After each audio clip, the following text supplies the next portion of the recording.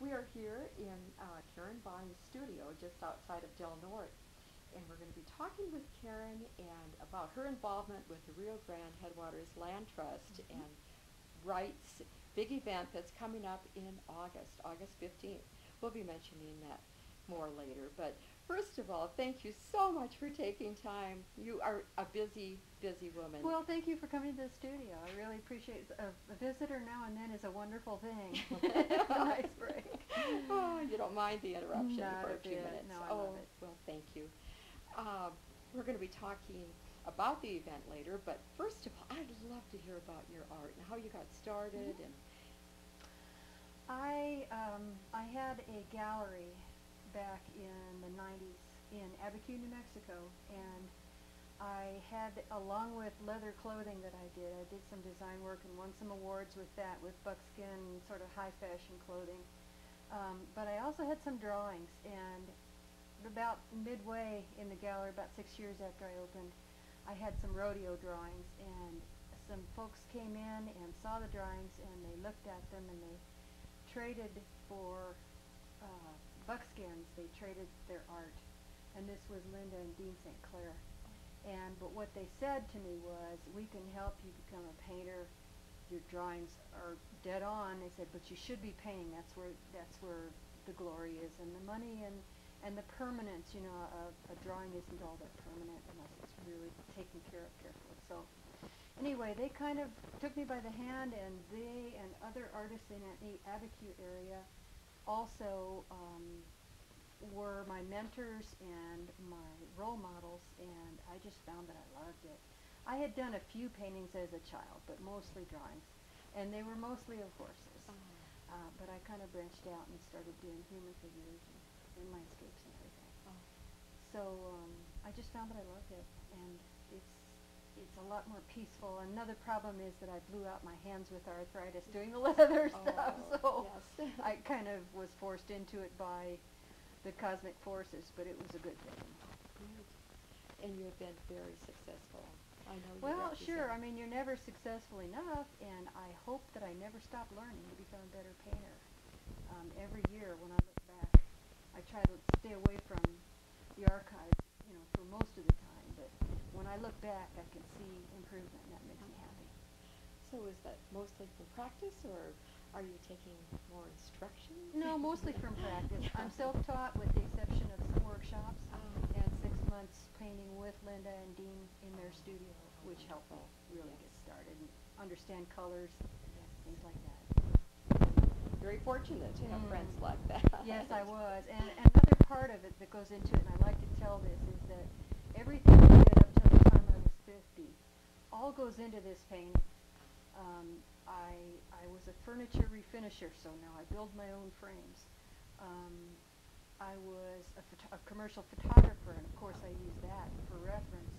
I mean, I could name about 10 different things that I've done in past lives that all go into the painting process, and it's helped to speed me up. I've only been at this for 7 years, but like I said, everything that I've done before goes into this. Yes, that makes a lot of sense. Mm-hmm. Yeah.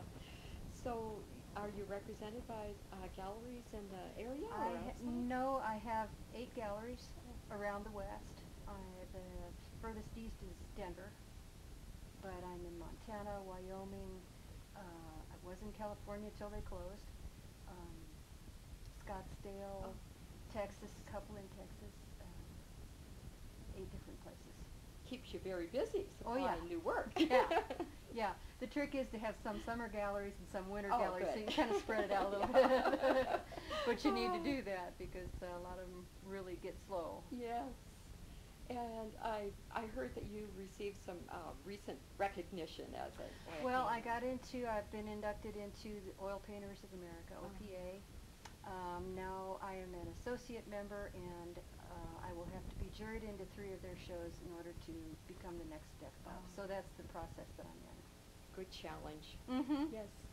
And I won an award at the Charlie Russell Show in Great Falls, Montana.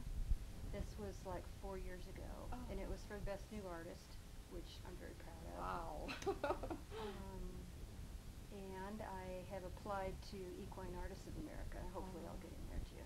Oh, I'm sure you will. Thank you. Congratulations on the rest. Well, thank you. Can you tell us a little about this painting? Sure, this is my colt when she was on her first day being turned out into the big pasture, and she just went crazy. She flipped, did all sorts of gyrations and just ran flat out. She was such a happy. Every time I paint some part of that scene, it makes me really happy to see her. She running. is happy. In this painting, I changed her color. She's a gray, and she was very black at the time. But I paint her. I change her colors. Yeah, she can do To that. give variety. Yeah. Oh, so you live here in this wonderful place with these incredible animals. Can you tell us a little how the land and your art Oh, you bet. together? Well, from a small child, I wasn't really raised in a rural setting, but I couldn't wait to get there because that's where the animals were, and I guess it's about the animals. And being outdoors, with or without the animals, has always been at least half of my time during the day. I'm outdoors. I garden, I ride horses, I train horses, I run with the dogs, I hike over the mountains, and if we lose this, we lose our soul, to me.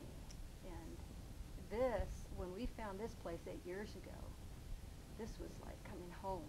This valley and the surrounding mountains are, well, they're part of my soul. And I spent my lifetime getting here. I didn't know that, but I spent my lifetime getting here. And anything that I can do to help preserve it is wonderful. I think these ranches that do the conservatory is necessary. It's a necessary thing, or it's going to be gone. Yeah. I've been in too many places that everybody moved to, and then it became commercialized, and it's not there. And, at some point, we run out of places to go. This place I hope to see preserved. Well, you are doing a big part of it by Oh, thank you. participating in the Keep the Rio Grande Grand, the premier art event that's going to be held August 15th in South Fork. You will be there Yes, you with bet. your works. That is Mhm. fantastic. It seems like the combination of art lovers and people who appreciate the land is just the best of all worlds. Yes, it is. It is. I mean, there's nothing more beautiful than this place. And to keep it that way. Yeah, and it has everything. The water is so precious. Now, you have a website. Mhm. Would you like to share that with It's www.karenbonnie.net. .net. Okay, Yes. thank you. Karen will be at South Fork on August 15th for Keep the Rio Grande Grand, a premier art event, and this event is sponsored by the Rio Grande Headwaters Land Trust. And their website for more information is www.riograndelandtrust.org. And we hope that many people will be there that evening. It's an evening of art and fine food and fine wines, good beer, we understand. So Yes. a great opportunity to meet with the local and regional artists who are the best in the land. Thank you so much, Karen, for taking time to be with us. And You're very welcome. and Thank you we'll for coming. See you then. Mm-hmm. Thank you.